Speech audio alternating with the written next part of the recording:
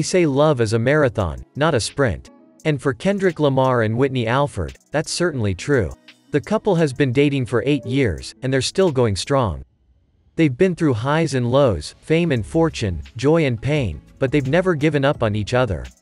They're more than just lovers, they're best friends, partners, and soulmates.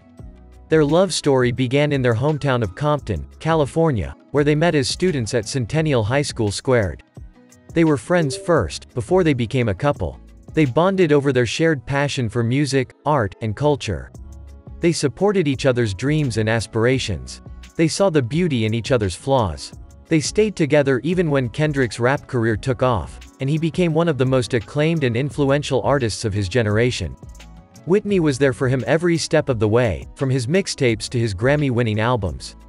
She was his muse, his inspiration, his confidant. Let us subscribe to the iconic faces.